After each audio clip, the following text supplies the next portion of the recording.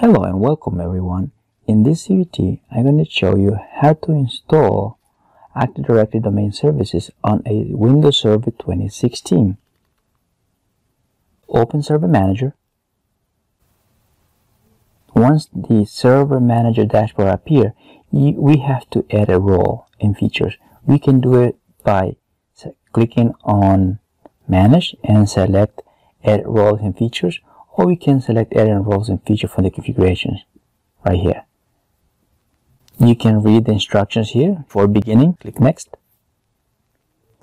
In the installation type, we're going to select Role-Based and Features-Based Installation, and we are going to click Next. We're going to click this server is the only, since this is the only server in the pool, we are going to select it and then click Next. We're going to select the Active Directory domain services. Now, we don't have to select anything else here, so we're just going to include all the default features. Click Add Features. Now, we also need to install DNS Server.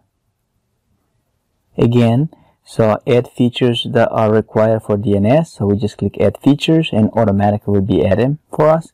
And then click Next. In the features list, we're just going to leave them alone. So click Next. And you can read, a little description about the Active Directory services. So we're just going to click Next. Same thing apply for the DNS server and click Next. Now, this installation does not require the server to restart. But if you're not sure, just go ahead and click that and it will restart if it needs to. So in my case, I would not select that. So I will click Install. This will take a little while. One thing to remember is that before we start adding the role of Active Directory domain services is we must have our server with a static IP address and pointing to itself for DNS. Okay, once the role is complete, you'll get this sign which says configuration required installation succeeded on the name of your server. Now, it says you can close this wizard. So we're going to close the wizard. And notice that we have two additional tabs right under Roles and Servers group. We have Active Directory Domain Services and DNS. But we still haven't complete yet. We have to configure the domain. We have a notification, so if we click there, we can configure the server. So we have configurations required for Active Directory domain services, which is the domain name. So we're going to click here and we're going to begin the configuration. Since this is going to be our first domain controller, this option is not applied to us, neither the second one. So we're going to select our third option since this is the first domain in new forest. So we're going to select that. And in my case, my domain name will be cvtmaster.com. And then click Next.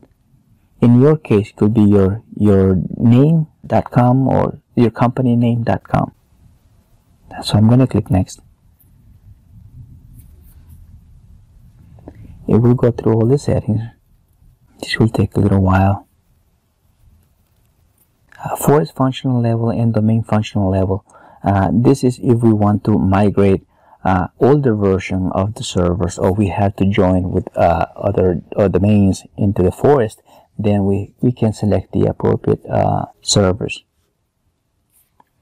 So you see, we can go back all the way to 2008, and same thing for the domain function, which only be Windows Server 2016. Now we have to type in the directory services restore mode password. Gonna click next. That's okay. So because we haven't configured DNS yet, so that's still okay. So we're gonna click next, and we will discover the NetBIOS domain name, and that's the NetBIOS name. So we click next.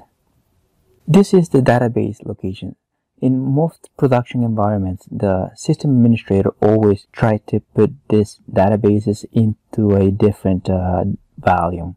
But for the purpose of this demonstration, we're just going to leave it in the default location. Click next. And now we can verify this. This is a script that we can use in PowerShell with identical settings. So in our case, we're just going to ignore that, but it's just a good thing to know. It's there, you can save it, and then you can put them on PowerShell and then do the same setting from the command prompt. I'm going to click next. Now just validating the prerequisite. The prerequisite check has completed, and we get a all prerequisite checks passed successfully. Click install to begin the installation, and you will see a little warnings here, but they're not errors. So you can tell at the bottom prerequisite checks complete, and we can just click install.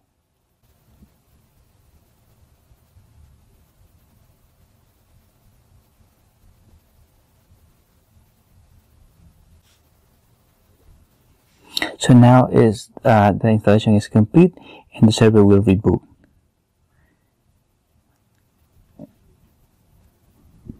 Now the server is rebooting.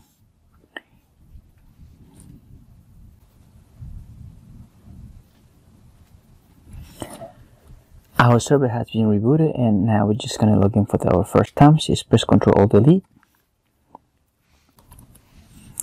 Our server has been rebooted. As you can see, we have a new domain, CVT Master, and administrator to the CVT Master is administrator.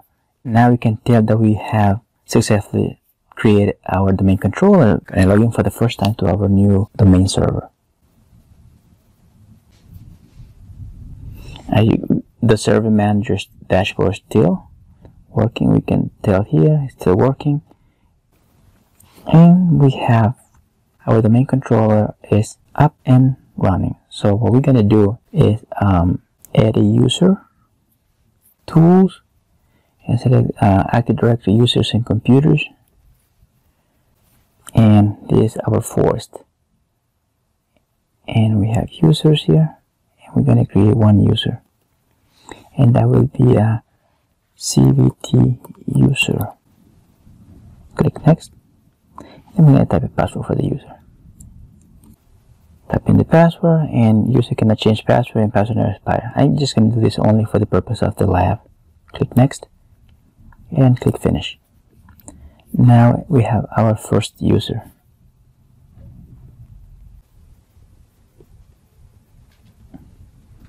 Now we are on our Windows 10, and we are going to do a go to File Explorer and right click on this PC and click Properties.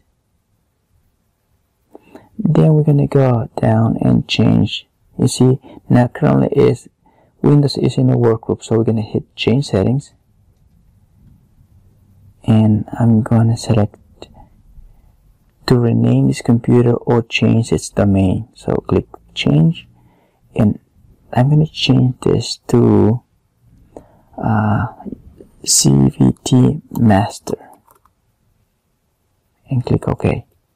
And or in your case it will be your domain, so click OK. The CVT, so we're going to use administrator. That's the user with the privileges to add users to it from your domain. If everything goes well, we will get a welcome message. There we go. So now we have joined our first workstation to our domain. You see the welcome message, welcome to the CVT Master domain. So we're going to click OK, and we're going to click OK, and the computer will restart, and then we're going to have to use our new user to log into the domain for the first time.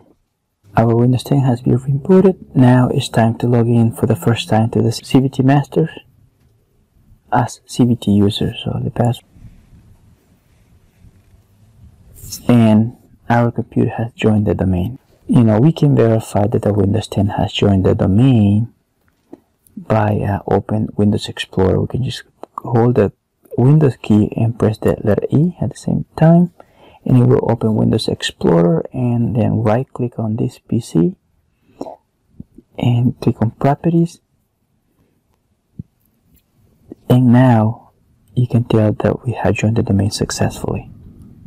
Also, the other way we can verify is we can close Windows 10 and we can go to our server and click on Tools and go into Users and Computers. Click on Computers,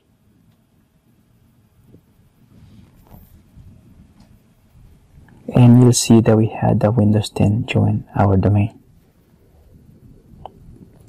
I hope you enjoyed this video, and please don't forget to subscribe. Comment below if anything is not making sense, and I'll be glad to help.